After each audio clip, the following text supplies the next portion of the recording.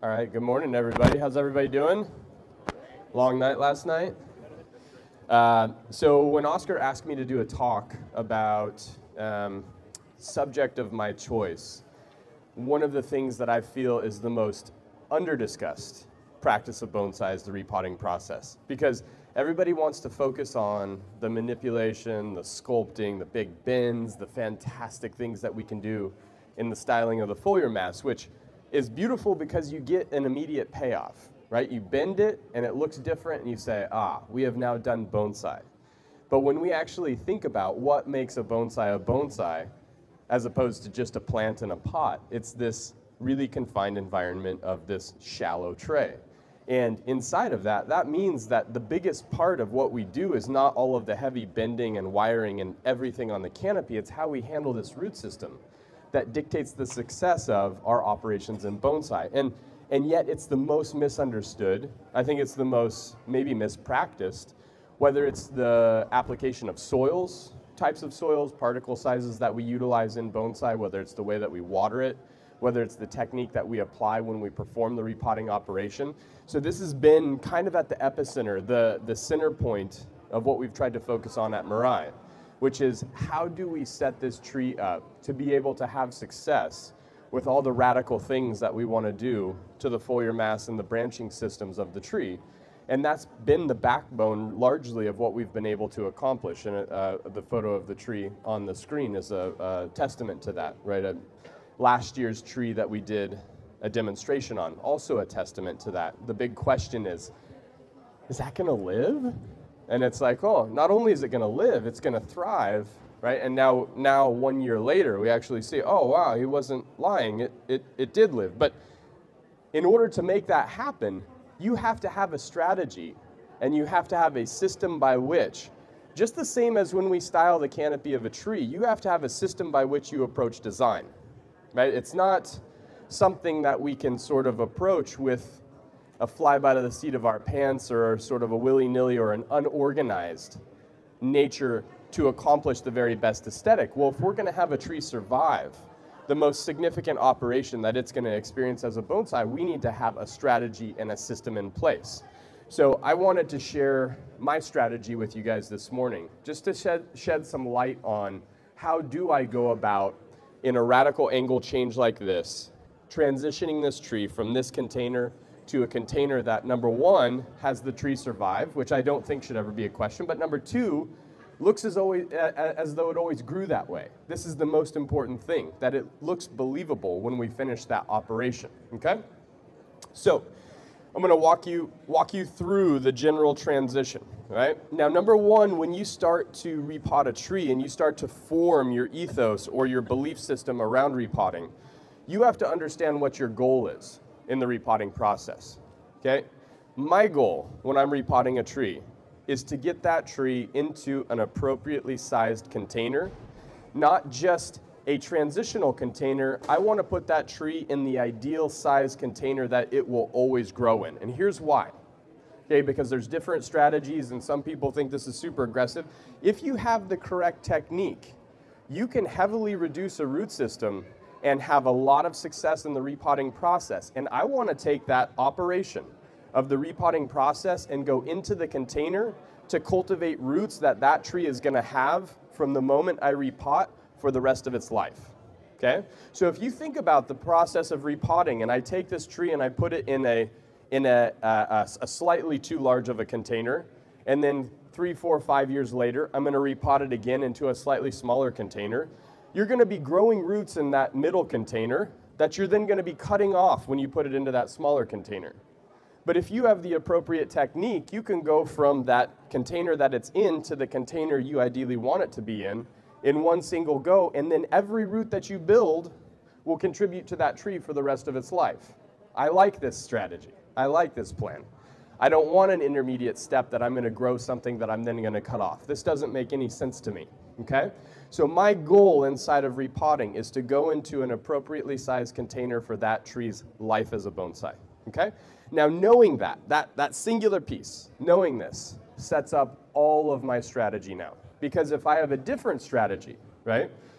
If my focus is on getting rid of the field soil, for instance, this is a big focal point for a lot of people in repotting. I'm going to get rid of the field soil. This isn't my focus, okay? Because if that was my focus, then it doesn't matter what size of container I put it in. Does that make sense? So now you start to see, oh, okay, identifying what your focus is what helps you set your strategy, okay? So I'm trying to get it into an appropriately sized container. This is my goal. I want to cultivate roots for the rest of that tree's life the first time I repot it, okay? Now, in order to do that, what this means is I have to formulate some rules because it shouldn't be a question of whether the tree is going to survive or not. That should never be the question in mind when we repot. It should always be expected that the tree will survive. It's just a matter of how rapidly is it going to recover from this operation? That becomes the question at hand, okay? In order to ensure survival, I've got two major rules that I follow every time I repot a tree. Number one, I never bear root. Number two, I always leave some portion untouched. Okay, now, those seem like the same thing. Never bear root, yeah, okay, sounds good. Always leave some portion untouched. Okay, aren't those the same thing? Not necessarily, not necessarily. Because an undisturbed portion of the root mass is what gives that tree the capacity to endure the repotting process. So when we think about, well, if there's still some soil clinging to the roots, then we technically didn't bear root, but if we've broken up the entire root mass, we've definitely disturbed every portion of it. That is a tree that has the chance to die. So leaving that portion that hasn't been touched, it maintains all of the biology in the container, all of those fungi and bacterial relationships that our conifers depend on to survive, and it allows the tree a main epicenter of root mass to produce new roots after the repotting operation. This is extremely important for the success when we start to change a tree's root mass in the practice of bonsai, okay? I'm trying to go into a container that's appropriate for the tree. I'm never bare rooting. I always leave some portion untouched. And now this allows me to walk down the process of a tree like this because I've established that strategy for this operation. I have that in my mind. The entire time I'm repotting, this is always in my mind, okay? So if I were going to repot this tree and I want to make sure to get it into the appropriate size container, but I can't bare root it and some portion has to remain untouched, I better now develop my strategy around, oh, I can't just pull this out and start taking soil off the roots and think later about what I need to do to get it into that appropriately sized container. I need to think now about what I'm going to do. So when we start to look at this, there's two areas on this tree that form significant limitations to getting it into a container of the appropriate size. Where are those areas? If I asked you that, I said, tell me what is limiting this. What do you got? From the left. From the left here? Okay, okay, so from the left, right, we want to push up to that. That's good. It's keen. Anybody else? The top, this sticking way up, right? This is a major limitation, okay? And what about the bottom? Is the bottom a limitation? The container might be higher up. Now here's where we have to have this next step, this next piece of knowledge, because we've already designed the tree. So we know what angle it's going to sit at, we know what positions it's at, but what we have to do is formulate the concept for the container as well. Because when we start to think about the container, this tree could potentially sit in a slightly deeper container that gives it the physical mass to anchor the asymmetry. If that's the case, this depth from this point to this point might not be a limitation, right? So when I look at this and I'm trying to decide my strategy, is my biggest limitation here or here? Confirming that by the container I'm going to be putting it in is what allows me to decide, and I need to decide. Because what if I have to do so much work here that the only portion that's untouched and not bare rooted is down here?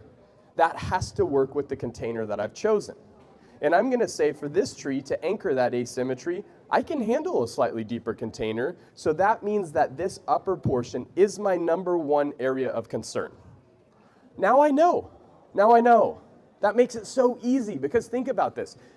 You free the roots from the side of this container, you remove the tree from the container, and now you know exactly where you start the repotting process. We can't bear root. Some portion has to stay untouched. It's going into the container that we've determined is appropriate for its size. Cool. I'm not going to touch any other portion of this root mass except for this upper portion that I need to reduce as the limitation of the tree. And what that means is I can be quite aggressive with this portion of the root mass. I can't be completely careless, right? Because there are obviously significant roots that exist here. But I can be aggressive. I can be confident, knowing that I have analyzed, I have developed a strategy around it, and now I have my protocol for the step-by-step process. I'm going to reduce this. I'm going to reduce it as far as I can. Ideally, I would reduce this height down to this point right here. What does that allow me to do? It allows me to establish a new surface, height for the tree's root system that aesthetically maximizes what I've set out to accomplish by, again, choosing a container that pulls this deadwood into the base. Did everybody see the demo yesterday? If you didn't see the demo, you wouldn't know what I was saying, right? But basically what we're trying to do here is I've got my root mass here. I've got this free space underneath this piece here. I want to pull in this deadwood inside of the new container to expand the base and increase the stability of the tree, okay? So I know I want to get that done. That means I can push up here. I don't have much of a limitation here. This to me is very, very easy to work. There's no concern about this, okay? This is the real immediate area. So coming in here and just starting to work that away, not having done any damage to any other portion of the root system, I've automatically given myself the chance for success. Now what happens if I start working in this area and all of a sudden I start to see, ooh, there's a lot of really important roots here. I can't cut them off. They're not going to be mobile. I can't move them. I can't sculpt this root system. What do I do now? Now what do I do? My whole plan, right? I just walked you through this whole strategy, and all of a sudden I start breaking down the roots and I'm saying, it's not going to work. Do I abandon it? Do I change the design of the tree? Let's sphagnum, build it up with sphagnum, definitely build it up with sphagnum, right?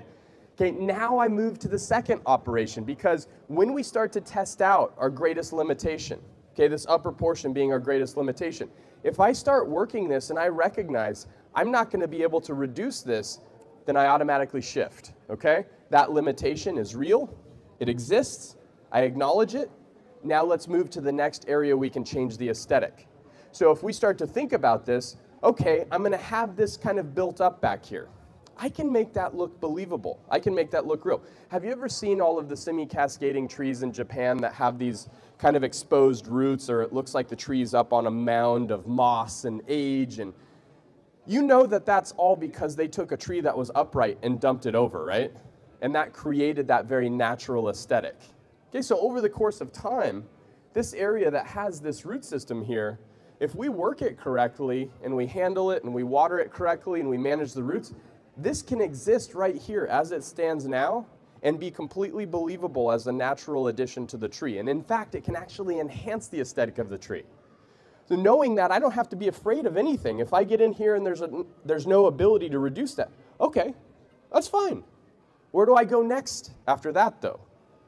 If I have a limitation here, where do I go next? How do I pivot? How do I stay on track to still get it into the container that I want it to be in and not bear root and leave some portion untouched?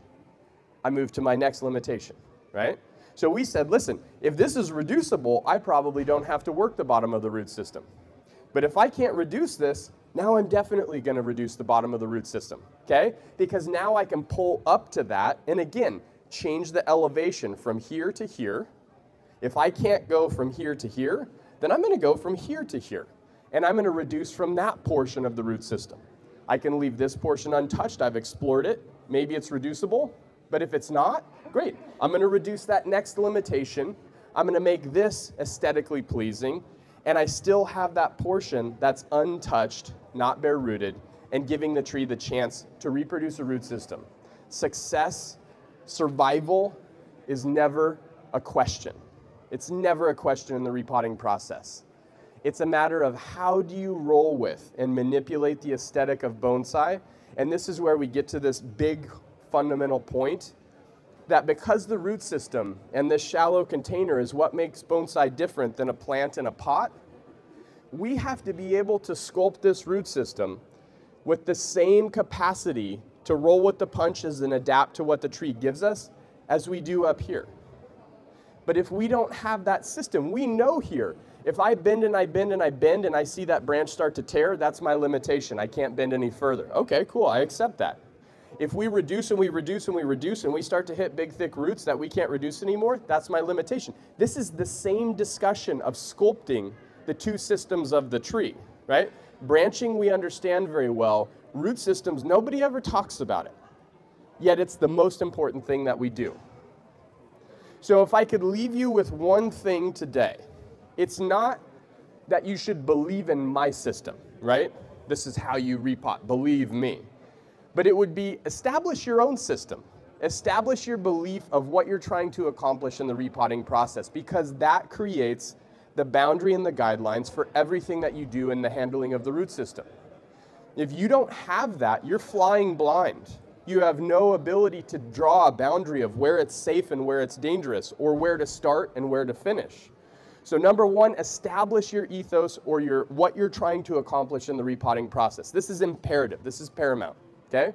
Number two, whenever we're repotting, always understand that if you have a portion that is still intact, maintaining all of the biology, maintaining a point where the new root system can emerge from, you are giving the tree the best chance of success in that operation. This is how we protect a tree in the manipulation and sculpting of the root system. We never want to bare root a tree if we're pushing the limits of what it can tolerate horticulturally, okay? So we're developing our system. We're always leaving some portion untouched in that system, and we want to be working with those concepts of the limitations and the reduction of those limitations in a disciplined, systematic fashion to accomplish what we set out to accomplish. Does that make sense? So no matter what happens, when I approach this tree in the repotting process, because I have that strategy of the repotting process, I don't have to worry about it surviving, and I'll be able to be adaptable to what the tree gives me to reduce the limitations that it presents me and still achieve what I set out to accomplish. This is bonsai repotting on a higher level. You guys have any questions? Yeah, that's a good question. So the question is, when I start working this upper system, because you can see the attachment of the root system right here, which again, this matters very little to me, that there are roots occurring from this location. And this is the live vein. Live vein drops in here. There's obviously roots attached here. There's some roots attached here. I have to reduce this system in order to be able to get this into the container that I want. So when I'm doing that, the question is, how far do you go? Do you try to get roots to grow lower down to replace this root or something of that nature? And here's what we know. Each species of tree has a different capacity to generate roots, replace roots, maybe reestablish a root mass. And what we know of with junipers is that junipers are kind of set in terms of where their roots exist. I know I have a root here that attaches to this vascular transport. I know I have a root here that attaches to this vascular transport. Those roots aren't going to change. I'm not going to get a root to grow out of some mystical portion of the living vein. The only reason this living vein is alive on this side is because this root exists right here. If I take that off, there's no root that's going to attach itself to that living vein and take care of that transport for me. That's why there's deadwood and there's living veins completely separated in junipers. As a result, I have to keep that alive. I got to keep that intact. So what I can do is I can start to remove the roots on the upper side of this. And I can start to focus the energy of all of the tree's sugars and starches from photosynthesis into the roots that exist below the top of that root mass. And I can start to direct their growth by focusing that energy on the roots that I leave behind. And that is how, over the course of time, I would begin to manipulate and sculpt that root system. Yeah. Any other questions? Would I also not bare root a deciduous? I would bare root a deciduous tree, and this is where you see the big difference between a conifer and a deciduous. Because a conifer, when you think about a conifer, and even when we're talking about a larch, which is a deciduous conifer, which starts to walk the line of conifer, and you know, it's like one of those middle, what do we do now kind of a thing, bald cypress, Don redwood, these are two others. Okay, when you start to talk about that, in a conifer, they depend on microbial relationships. They have foliage year-round. They move water much less efficiently than a deciduous tree does, and as a result, they cannot reproduce tissue as rapidly. That's why they depend on that microbial activity. So with a deciduous tree, knowing that they have rapid, efficient water movement, I would happily bare root a deciduous tree, but I would not do it every time I repot. Yep. Once you start to establish a refined deciduous tree, heavy twigginess, a dependency on that water transport to keep all of those smaller, finer portions of the tree alive, you have to be more careful with the root system.